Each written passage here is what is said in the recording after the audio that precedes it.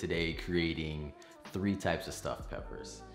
These are certainly not your traditional stuffed peppers. These are more fun, more flavorful, just like these epic creations all on their own. If these skillet recipes do not get eaten before making it into a pepper, then you're awesome, because I can't say mine's always did. But the aroma that gets baked into the flavors is convincing, and the pepper serves as a vessel, similar to like a bread would when you're eating it with something, but it's better taste and gluten-free.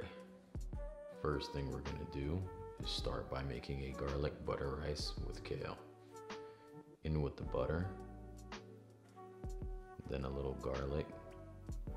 We're gonna saute that for a little bit and then add the rice, salt and pepper, and toast the rice. Vegetable stock, then lower the heat and cook according to your package directions. While that's going, we're gonna prep the kale. Remove any big stems, leaving the softer part of the leaf. The stems you can use later in a smoothie or in your compost. Check out our website for a great green smoothie idea. In a bowl, add a little olive oil, salt, pepper, and massage the leaves to help soften up the texture. And cook it down a little bit before adding it to the rice. In another skillet, we're gonna start out with olive oil and onions. Saute that for a few minutes. Next is garlic, and saute that for another minute or 2. Here, we're going to add in black beans, corn, fire roasted tomatoes. We're gonna push that around a little and add in taco seasoning, garlic powder, finishing things up with a hint of lime juice. Let this marinate, then add in your garlic butter rice with kale. Here comes the chorizo to wrap things up. Heat everything through and get ready to remove from heat and add into your pepper. Make sure you're piling it all the way over the top. It's called stuffed peppers for a reason.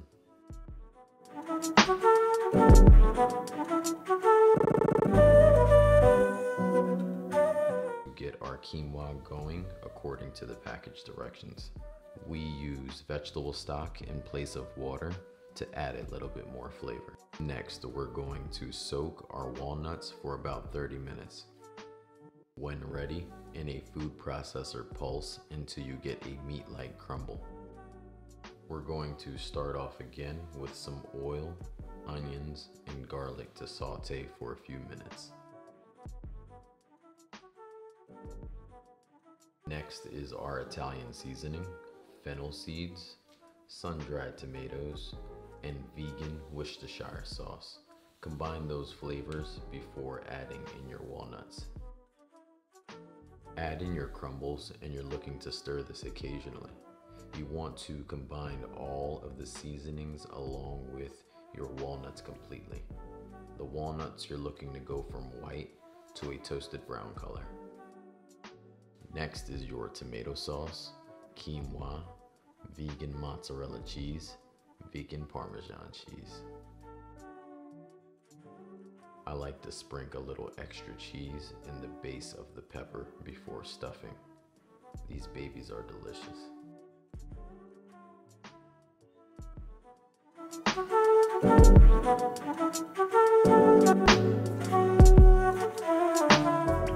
In our last recipe here, we're gonna get some butter and saute our garlic. Adding your baby Bella mushrooms and cook those down until reduced in size.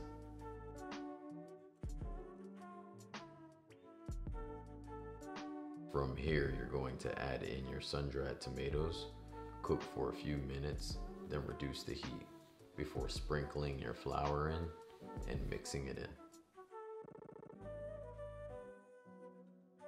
Any dairy-free milk here would work. Then add in your spinach and stir until wilted down.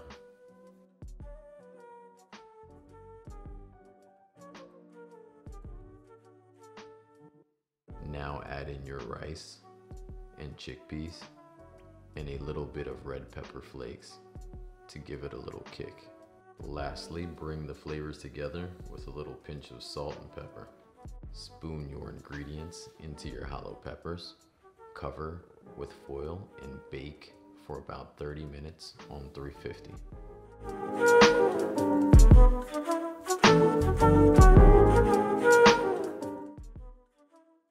Lastly, for those who have not made stuffed peppers, I would like to go over how you prep them. Pick peppers that are short and wide, not the tall, slender kind. You want to start by cutting a line around the top of the pepper, trying not to go completely through. A little twist and tug it open. From here, you're almost done. Just use your thumb to break the white walls to completely hollow out the pepper. Thank you so much for tuning in and your support. Please drop a like, subscribe, and stop by next week to see what we're cooking up.